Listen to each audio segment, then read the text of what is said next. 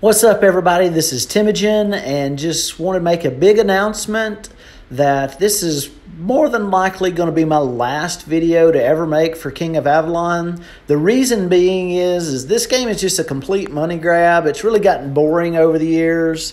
It's been fun to have all these friends. We communicate daily.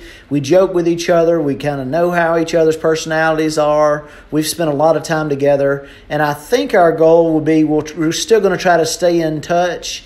Even though some of us are going to stop playing this game. The big thing is this game is just always a money grab. They're always coming out with something new. If you don't spend for the new items, you can't keep up with stats. And, we've been playing this game for 3 years, and basically it has just gotten the point where if you're not spending $5,000, $2,000 a month, you're just not going to be able to be competitive. And it's just not a real fun game. Once you get used to the daily grind of it and it's no longer interesting, you can pretty well play this game in your sleep. And it's not a whole lot of fun, but Rise of Kingdoms, on the other hand, is way better. So let me say to you guys, what's going on, governors? Okay, because this game is a whole lot better. The battle mechanics on it are way more intense. There's so much more strategy involved with it.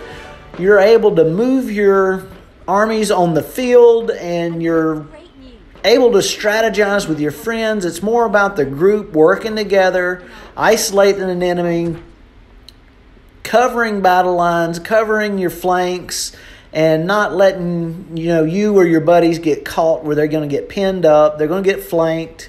So here I am. I started one game and I basically kind of left it. I just wanted to test it out. Then I jumped into a brand new kingdom, and I'm going to end up doing what they call a jump, which you've got some beginner's ports.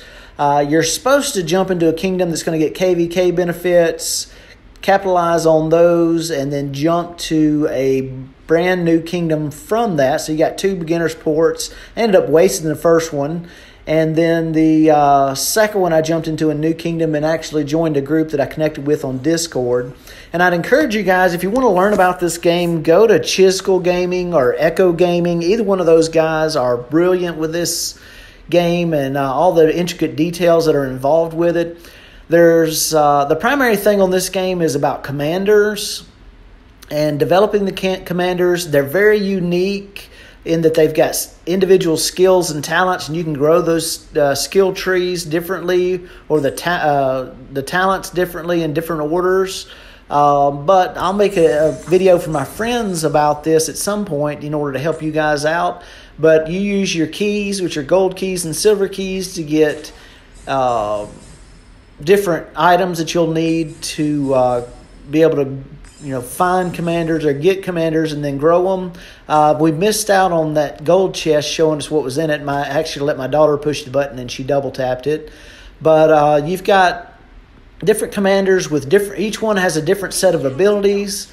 You're able to summon those, and then, like I said, they have those. You see the talents on the left. They're going to give you a skill tree, and you've also got skills which you're able to unlock on the right. And so anyway, this game has been a lot more fun. I've probably spent a week and a half just not even looking up, just playing. I've been having that much of a good time with it. I have pretty well let my King of Avalon go. My farms are basically gone. Gave all the resources inside those away to a friend of mine. I want to shout out to Slim. He's a super cool dude. Copy has been the absolute best leader that you can imagine. Sick, Fire Beast, Wild. Madgura's been there with me from the beginning. We miss Aaron.